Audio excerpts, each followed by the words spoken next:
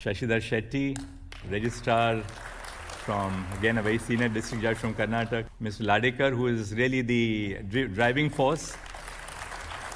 He is an ex-armed forces officer who is working in the judiciary, served the nation as an armed service officer and then joined the judiciary. And we have Sujata Singh, who is from the state of Uttarakhand, senior judicial officer. Then we have Satish Arora from the Delhi Higher Judicial Service. Colonel Marwa, again Colonel, as you know, defines where he comes from. Mr. Soni, then a young officer from the Center for Research and Planning, Amarendra Kuntal Pathak from the state of Orissa, Parvinder Singh Arora from the state of Himachal Pradesh, Ashish Shiradhunkar, the scientist from NIC who is the backbone of the eCourts project, and Ms. Arunori from the state of Tamil Nadu who leads the.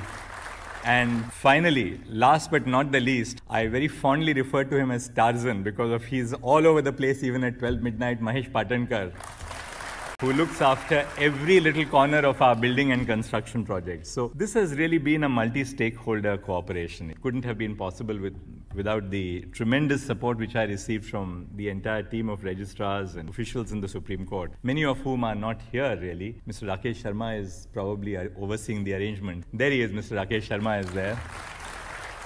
Usually is always behind the scenes coordinating something or the other. Now, the reason why I thought I should mention all this is that I genuinely feel that the Supreme Court may be located in Delhi, but it is not the Supreme Court of Delhi. It's the Supreme Court of India. And since I took over the Office of the Chief Justice of India, we've made an effort to bring officers from all over the country into the registry of the Supreme Court. And they bring a great amount of diversity, inclusion.